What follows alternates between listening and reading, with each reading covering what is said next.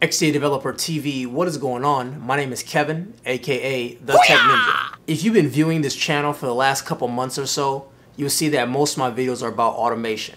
Well, today I'm going to automate one more thing.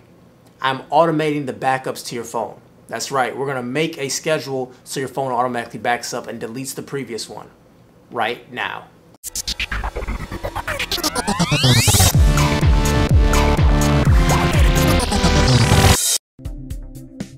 This episode of XDA Developer TV is brought to you by Sony Mobile and the new Sony Xperia Tablet Z, now on sale at store.sony.com/tablet. Be sure to check out Sony Mobile's YouTube channel at youtube.com/Sony Xperia Dev. Developer World.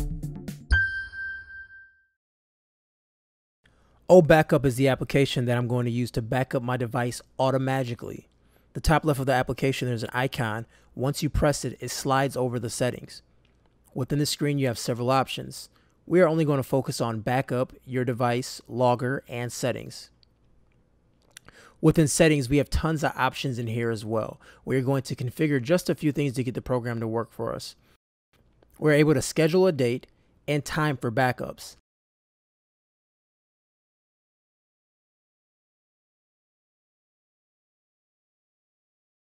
Backup retention policy allows us to decide how many backups our device will keep.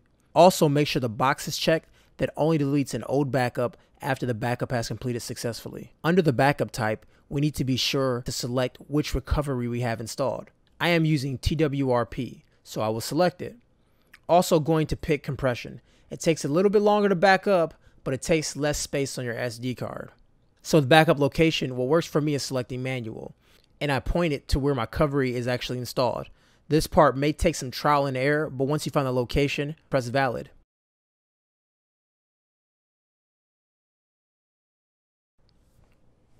At this point, we are all set up. I'm just going to show you there are additional options under advanced. We can append the ROM name in front of the backup. We can add a predefined tag as well. There's a setting to keep the screen on, vibrate when finished, also the MD5 verification check.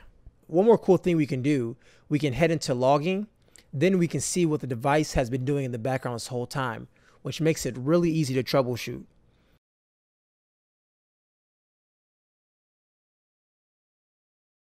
Head back to the main screen, then press on the magic wand in the top right corner. Your first time doing this, you may need to install additional files. Once this is done, the backup will begin.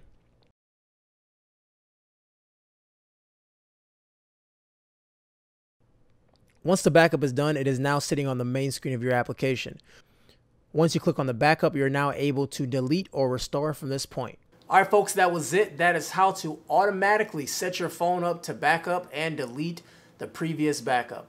It's really handy to have, and let me tell you the truth, it saved my ninja butt a couple times.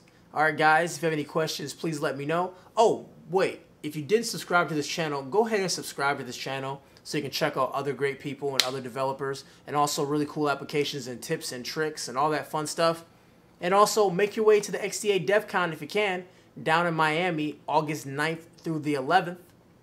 All right, guys, if you have any questions, please let me know. My name is Kevin, aka The Tech Ninja, and I'm checking out. Peace.